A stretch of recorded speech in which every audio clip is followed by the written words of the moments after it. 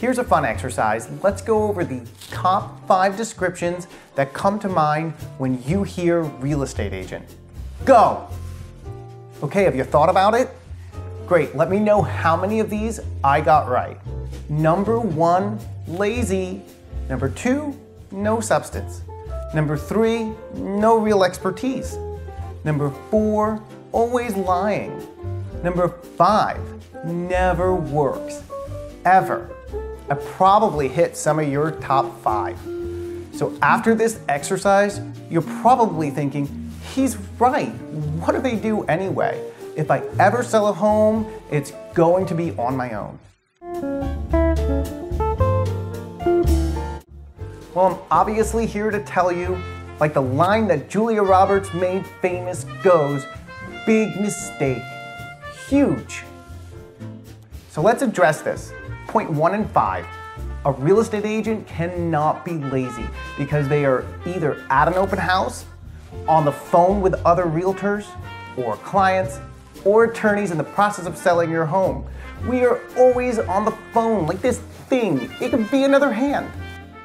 As far as substance and expertise, here's a little list of what a realtor needs to know or be good at in order to move properties.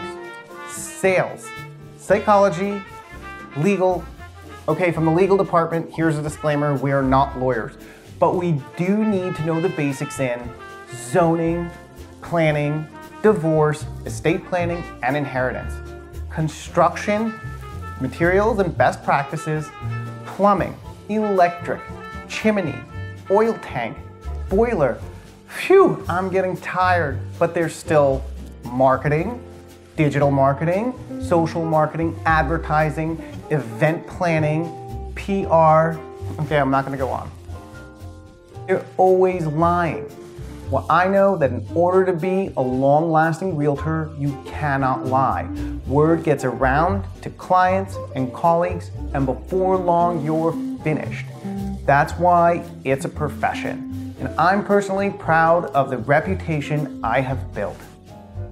And aside from all of this, a good agent won't let an interested party walk away. They'll use the specific knowledge that they have about your micro neighborhood, the structure, and the land to convince that buyer that your home is worth the price.